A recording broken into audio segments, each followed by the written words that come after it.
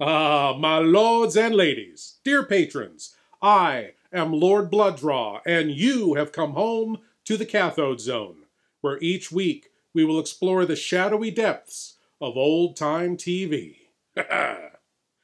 Many people over the years have yearned to run away and join the circus.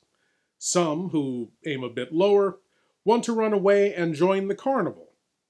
Of course, the main difference between a circus and a carnival is a circus has clowns, animal acts, and acrobats.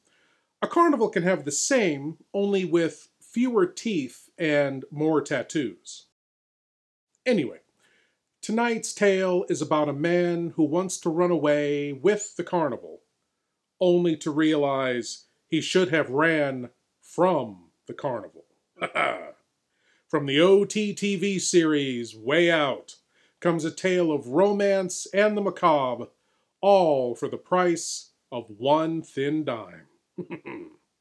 The tale is entitled Sideshow, and the show's host is none other than the respected author Roald Dahl, who gave us Charlie and the Chocolate Factory and James and the Giant Peach.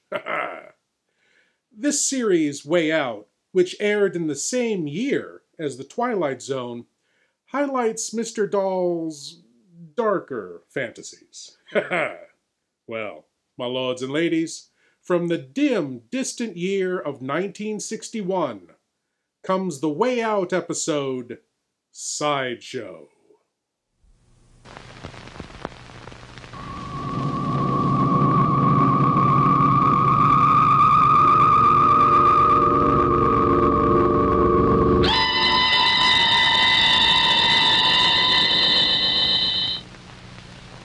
Way Out is brought to you by L&M. L&M unlocks a new world of fresh, smoking pleasure every time you light up. And now, our host, Roald Dahl. How are you? Our play tonight is called Sideshow. And it's a rather curious coincidence that only 2 days ago, when I was in London, I cut something out of the newspaper on this very subject. Here it is.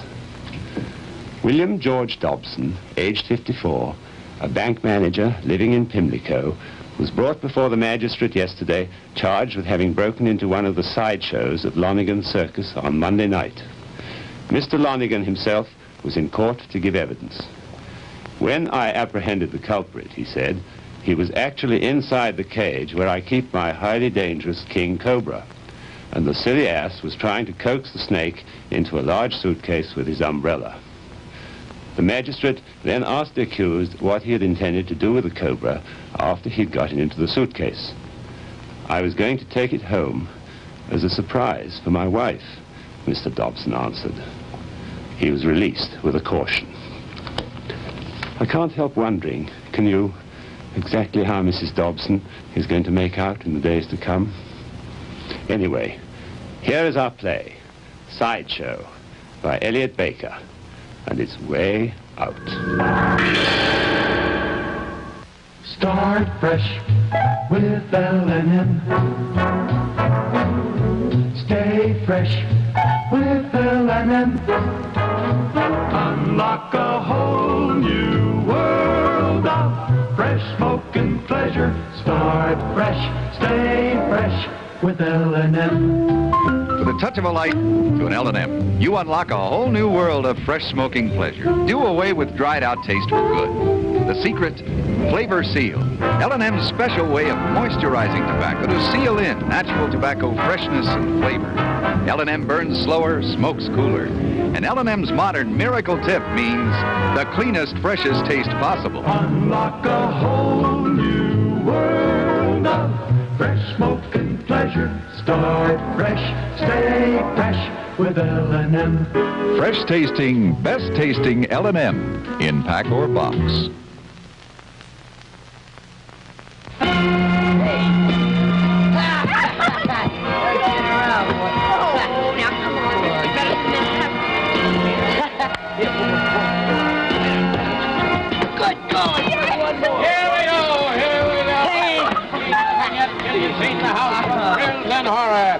Yes, sir, here we go. The next performance about to commence for your pleasure and amazement. You got to see it to believe it, and even then you won't want to. See the strangest fish in captivity, the wonder fish that changes color right before your eyes. Let's go, Ronnie. Hold it, Betty. Hold it. See a real execution, like only the French can do it. Parlez-vous, buddy? See the one and only Cassandra, the electric woman.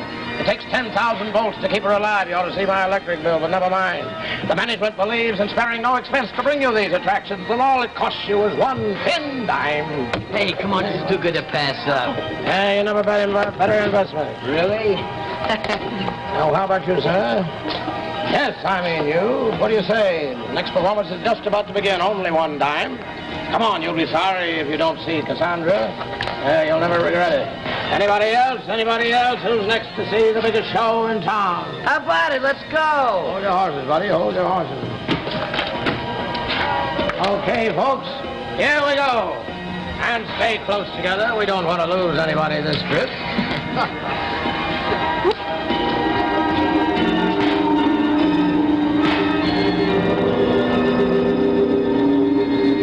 That's right. This rare fish changes from gray to pink to red and back to gray again. When? Some of the world's greatest scientists have come here to see this fish, and even they can't figure out how it's done. Yeah, well, when does it change color? Every 3 months, like clockwork. Every 3 months. It's only a stickleback. Now, if you'll just follow me. What's a stickleback? It's just a little fish. We use them in zoology class. Right this way, folks, and I will show you La Guillotine. Hey, that thing back there's only a stickleback. What do you want for a dime, buddy? Moby Dick? Anybody with a weak heart who faints easy is advised that the management assumes no liability. Are you ready, folks? Ah, you're in luck today. It's a female victim this time. Are you ready, folks? The blade is up. The head is on the block. And here we go. Hey, it's only a dummy. Look. See? I'll say, at least you could have made her young and pretty. She was, once. There you are, sweetheart. This way, folks. You are about to witness our stellar attraction. The one and only Cassandra. Cassandra, the electric woman. The woman who stays alive without a drop of blood in her veins, kept alive only by electricity. AC or DC? Okay, buddy, have your little laugh. There's a comedian in every crowd. But when these curtains open up, you will feast your eyes on the eighth wonder of the world. Ladies and gentlemen, I give you the thrill of a lifetime. The one and only Cassandra. And there she is. Beautiful Cassandra. At least she was beautiful until she lost her head. It's just another dummy. You hear that, Cassandra? They called you a dummy. Show him, Cassandra. She moved her hand. That's right, madam. And if you look closely, you'll see that she's breathing. She is, Ronnie. The whole thing's a fake. It's a real woman, all right, but they do that head bit with mirrors. Ladies and gentlemen, that concludes our performance. Thank you for your interest and courteous attention. Leave by that exit, if you please. What a flea bag. Whole thing's a jip. This stuff was old-fashioned 100 years ago.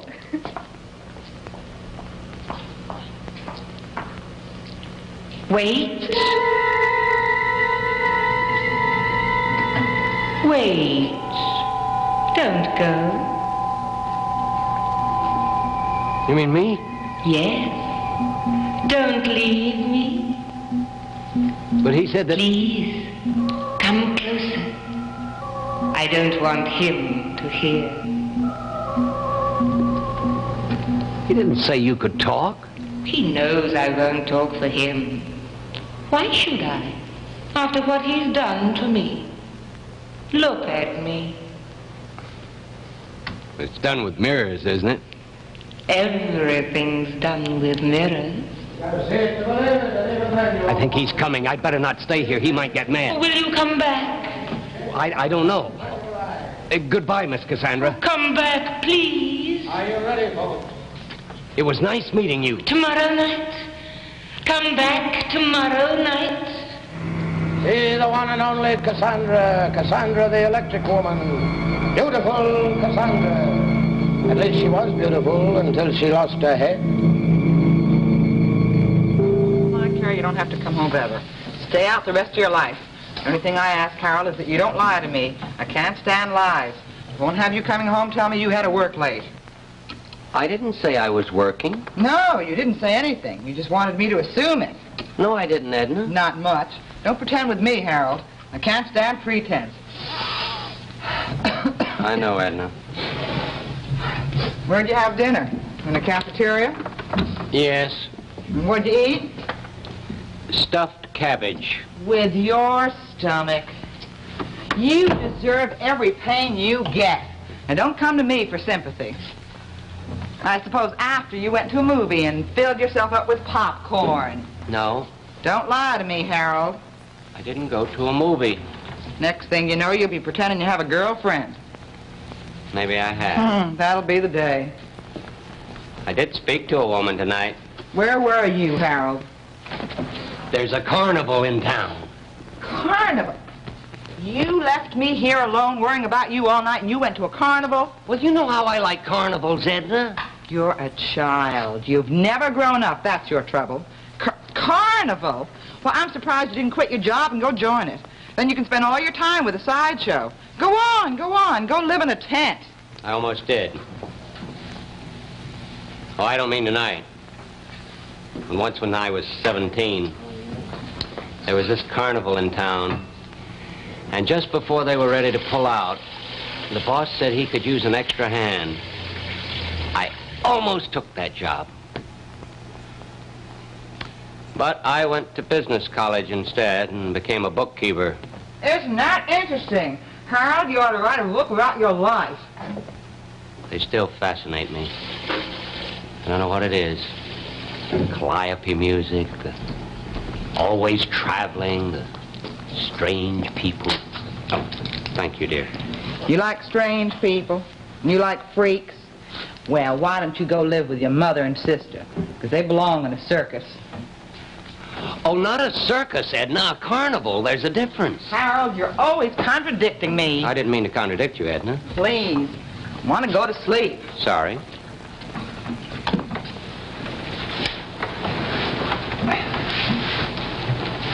Who was that woman?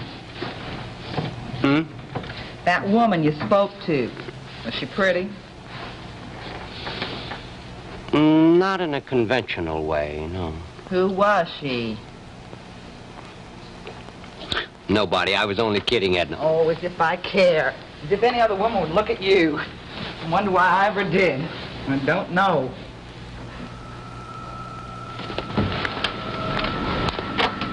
Edna. Edna. I won't be home tomorrow night either, Edna. I have to go back to that carnival again. There's something I have to find out.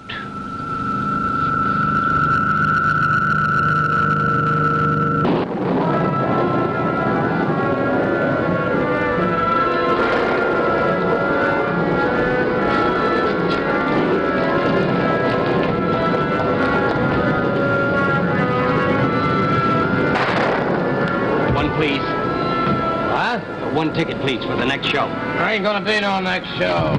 We've been rained out. But I came all the way out here. Come back tomorrow night. Mister, What do you want? I'm willing to pay a quarter. 35 cents? Ain't I seen you before? Yes, I was here last night. So why do you want to go again? Because of the fish. Yeah, the fish. That's my hobby. Fish? Yeah, rare fish. And that's the rarest fish I've ever seen. It is? Yeah, absolutely. As you said, some of the world's leading scientists have come here just to study it. So you can't blame me for wanting to see it again. Come back tomorrow night. Well, I can't come tomorrow night. I'm busy. Can't I see it now? We don't give a performance for only one customer. Oh, I don't want a performance. I just want to study that fish. Please, it's very important to me. 50 cents?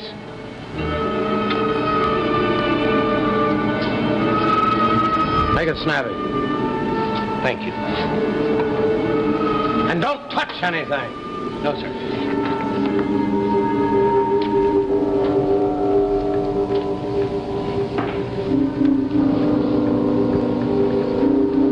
Cassandra.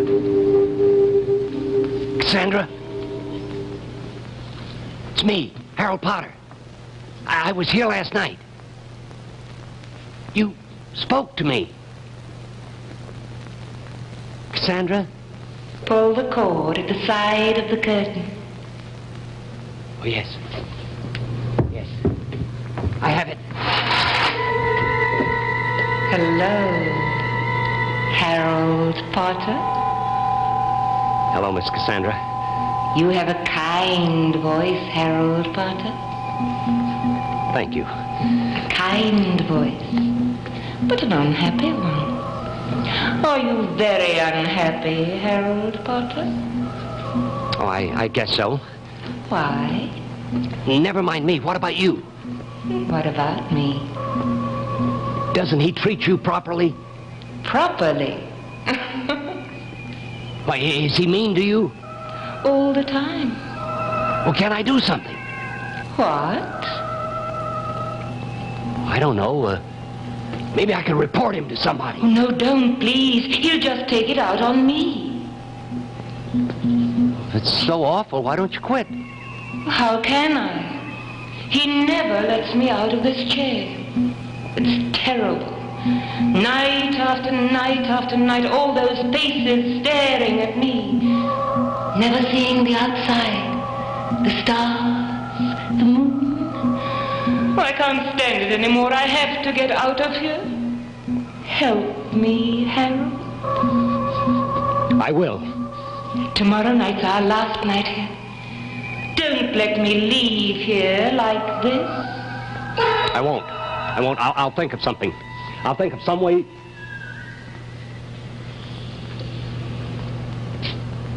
What are you doing here? I lost my way. I couldn't find the exit. Over there. Oh, yes. Thank you. That's a wonderful fish you've got there. Beat it. Yes, sir. Good night.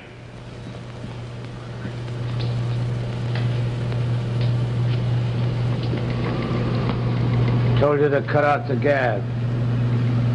You want to cause more trouble? That yoke will go straight to the cops. I'll teach you to do like I said. Oh, no, don't, please. I'll teach you. Stop, please.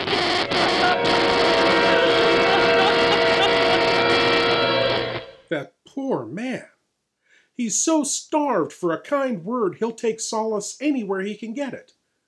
Even from a headless woman in a sideshow.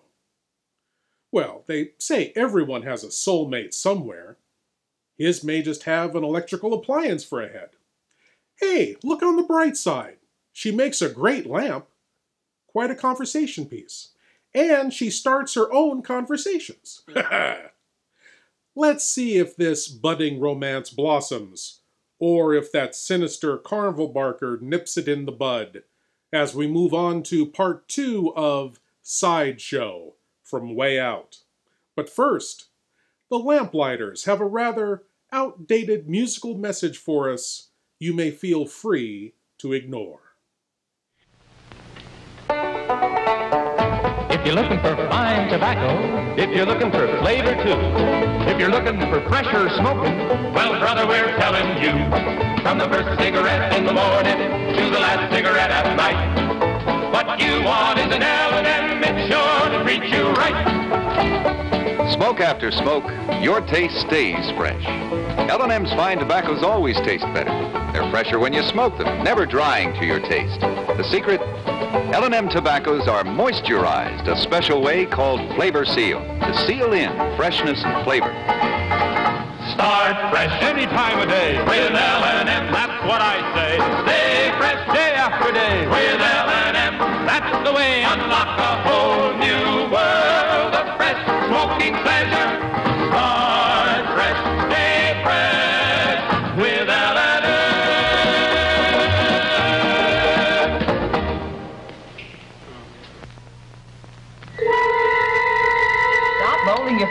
Harold. You have to give each mouthful a chance to digest. Yes, dear. You eat a mile a minute, and then when your stomach hurts, you blame my cooking. I don't blame your cooking. Oh, you imply it. Where are you going? I have to go out. What do you mean you have to go out? I have to see someone. Who? A friend. There you go implying again, Harold. You trying to make me think there's a girlfriend? You trying to make me feel jealous? No, dear. I know where you're going. You're going to that old carnival again. Maybe. Is that where your girlfriend is? What is she, the bearded lady? Now what are you doing? Now don't mess up in there. I just cleaned under there. Where are the pliers? They're in there. Where? What do you want the pliers for? Harold? Harold, I asked you a question, Harold. What are you going to do with that? I need these. Oh, now don't start fixing things again. You know how hopeless you are with tools. Remember the time you fixed the television? We had to get the repairman. It cost us so much money. The time you fixed the washing machine and that big flood. I'm not going to fix anything, dear. Then what do you need with pliers? Harold, where are you going? I won't be long in. Harold, I asked you a question. Where are you going? Just out. To see a bearded lady. Harold, you come back in here. Now, I don't like jokes. Harold. Here we go. The final performance of the House of Thrills and Horrors is about to begin for your pleasure and amazement. Your very final chance to see the wonder fish that changes color. Your very last chance to see a real execution like only the French know how to do it. Your very last chance to see Cassandra, the electric woman. One, please. Another gentleman who will be glad not to miss this opportunity. One dime, please. You again. One ticket, please. Scram. I wish to see the show. Look, buddy, I don't know what your game is, but don't cause me any trouble. I am not causing any trouble. I simply wish to see the next show, and there's my dime. I suppose you want to see the fish again. Yes. Yes, I want to study it some more. Well, look, buddy, let me tell you a little secret. For your own good, start running and don't show your face around here again. You get me? Can you imagine that guy trying to hand me a lead dime? Okay, folks, here we go. Stay close together. We don't want to lose anybody this trip. Here we go.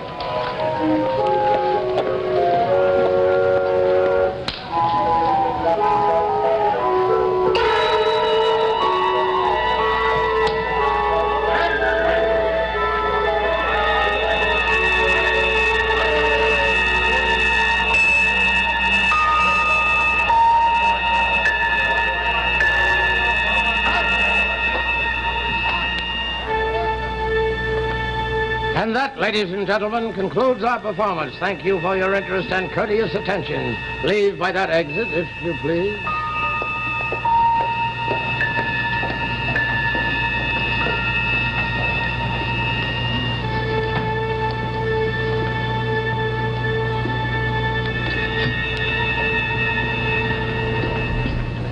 Cassandra. Harold, where are you? I'm right here. Is the coast clear? Yes, he's gone. Oh, I knew you'd come back. I knew you wouldn't fail me. I brought these pliers. Why? To set you free. Oh, Harold. I told you I would. Wait. What's the matter? Why are you so unhappy, Harold? I'll tell you later. Now let me take those clamps off your wrist. No. First tell me, why are you unhappy?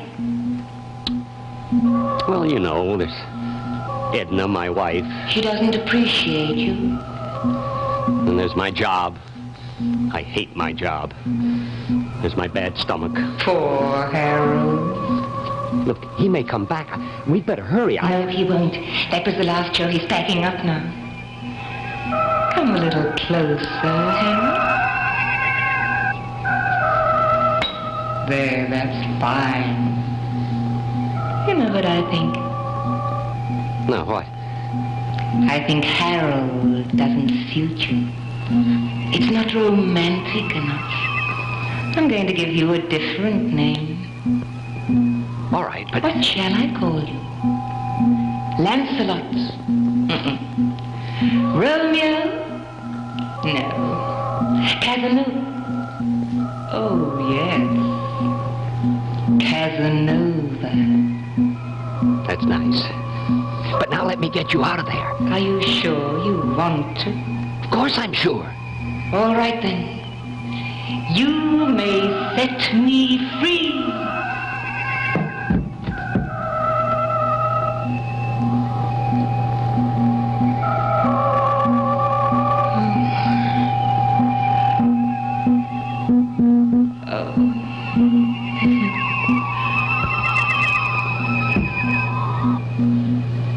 What's the matter, dear? Mirror. Everything's done with mirrors, dear. Yes, but I can't see it. There isn't any. Are you sure, dear? Yes, I'm sure.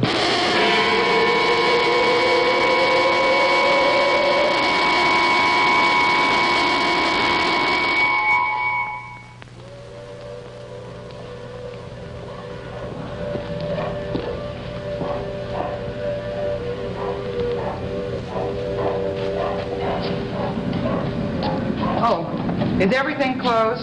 What does it look like? I asked you a civilized question, and I expect a civilized answer. Okay, lady. Everything is closed. That's better. Just a minute. Where will I find the bearded lady? What bearded lady? The one who works in this horrible place.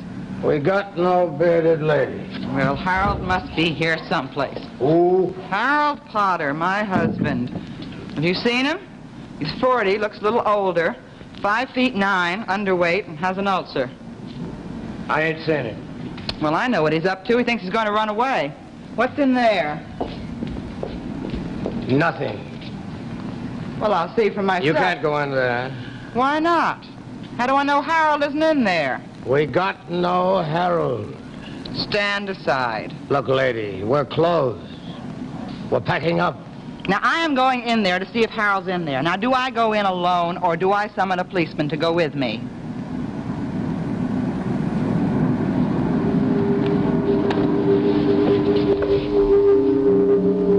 Harold? Are you in here? Harold? Oh! Harold? You come out of there. You know I don't like playing jokes.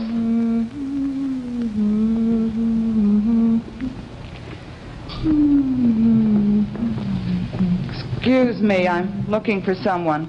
My husband. He's 5'9" and underweight. Does this look like him? Of course not. How could it be? His name isn't Harold. It's Casanova. Oh, disgusting. You hurt his feelings. He used to be very handsome before he lost his head.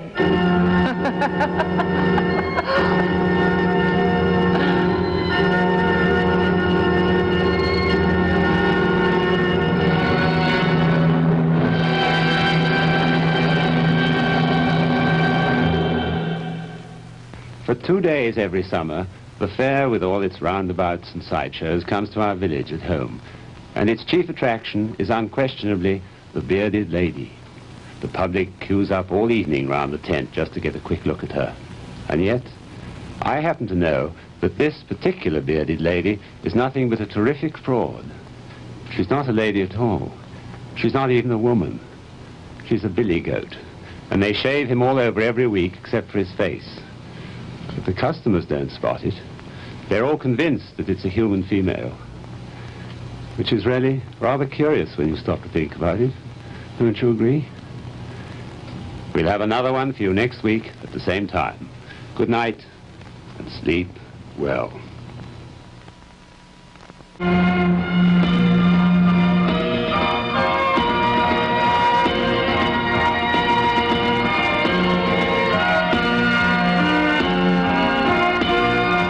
So poor Harold thought it was all a trick done with mirrors. I guess he never was too bright. Although I guess he's pretty bright now. If poor Harold, I can't seem to call him anything else besides that. If poor Harold looked familiar to you, it's because he was played by familiar character actor Murray Hamilton, best known as Mayor Vaughn from the 1977 classic Jaws. And his wife Edna was played by a young Doris Roberts, who went on to co-star in the popular sitcom Everybody Loves Raymond.